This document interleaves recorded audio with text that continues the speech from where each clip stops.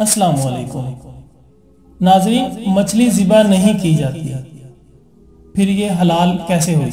Science ने गैर मुस्लिमों के सबसे बड़े सवाल का जवाब दिया है और ऐसी हकीकत को जानकर आप भी बेख्तियार सुबहान अल्लाह कह उठेंगे। इस्लाम ने हलाल खाने के हुक्म देते हुए हराम खाने से मना किया है और ऐसे जानवरों का गोश्त इस्तेमाल करने का हुक्म दिया है जिसे इस्लामी तरीके से ज़िबा किया गया हो।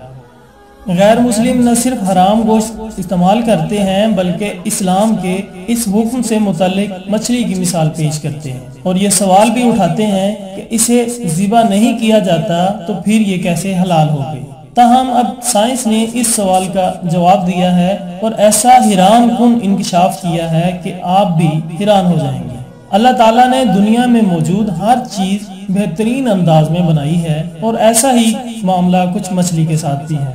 नाज़रीन, मछली जैसे ही पानी से बाहर आती है तो इसके जिस्म में मौजूद तमाम खून फौरन अपना रास्ता बदल लेता है और मछली के मुंह में वाक़े एपिग्लोट्स में जमा होना शुरू हो जाता है। मछली के पानी से निकलने के कुछ ही देर बाद इसके जिस्म में मौजूद खून का एक एक कतरा एपिग्लोट्स में जमा होकर बाकी गोश्त को खून से पाक करके इसका गोश्त खालिस और हलाल कर देता है। यही वजह है कि मछली को ज़िबा करने की जरूरत ही बाकी नहीं रहती और जिस दौरान मछली का गोश्त बनाया जाता है तो एपिग्लोट्स को भी गोश्त से निकाल दिया जाता है। इस्लाम में हलाल करने का मकसद जानवर के जिस्म से खून का मुकम्मल इखराज और गोश्त को खून से पाक करना है।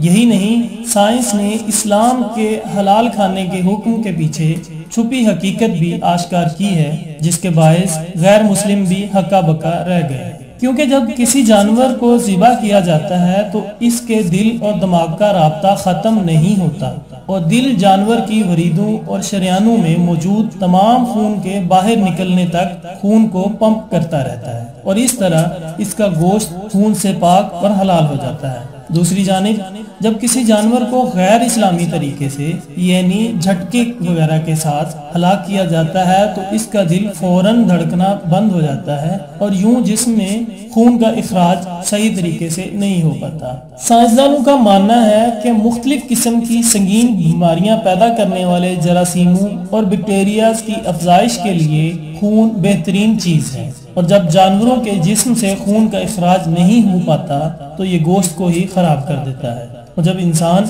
इसे खाते हैं तो बहुत सी बीमारियों में मुब्तला हो जाते हैं। वीडियो देखने का बहुत शुक्रिया। उम्मीद करते हैं कि आपको ये मालूमात वाली वीडियो बहुत अच्छी लगी होगी। अपना बहुत ख्याल रखिएगा। अल्लाह हाफिज।